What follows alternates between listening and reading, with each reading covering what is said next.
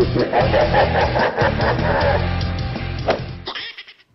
Internet. Today we are going to try Cadbury mini eggs and white chocolate. If you have been with me for any time, you know that I like to buy holiday things on clearance. These are white chocolate. We have tried the dark chocolate and they were okay. These are the white chocolate ones. They look just like the milk chocolate, which has been the winner all the way across the board, but this is a first for the white chocolate. I've never seen these before, and you know I like me some white chocolate.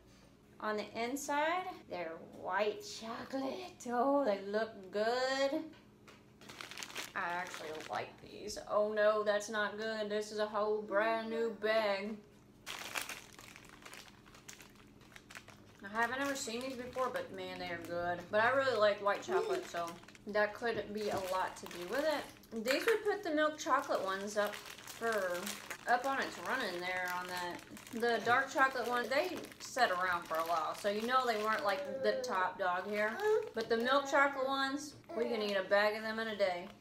For 12 pieces of these, it's 200 calories, but I could probably eat this whole bag because they are really good. And they've been dropped here at the house, so that's why they're looking a little banged up. Because I think as soon as they got brought into the house, whenever we were taking our groceries out, this was in one of the bags that got dropped. So they look a little dented up, but these are good. But I like me some white chocolate.